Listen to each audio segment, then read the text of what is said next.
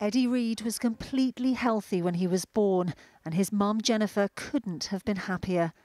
But when he was just 3 months old, Eddie died of sudden infant death syndrome, or cot death.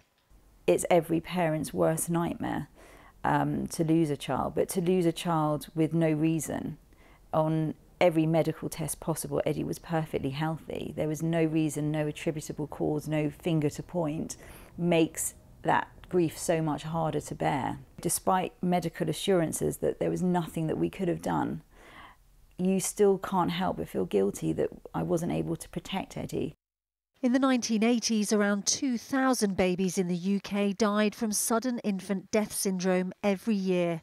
Since the 90s, that figure has fallen dramatically after parents were told not to sleep babies on their fronts or smoke near them.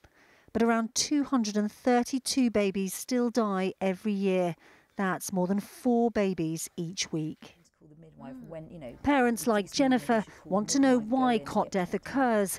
New research by scientists suggests in some cases it could be caused by a rare genetic mutation. We do think that in the infants where we saw the gene changes, this may have caused some vulnerability of the breathing muscles, and we think that may have contributed to why some of those infants died. But it's very clear, because we didn't find these gene changes in the majority of infants, other factors still have a very strong contributing role.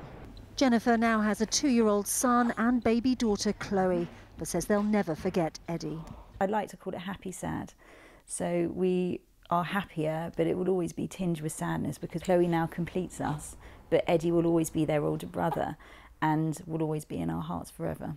We're still a long way from knowing exactly what causes sudden infant death syndrome, but Jennifer says she'll keep campaigning to help other parents avoid such a devastating loss.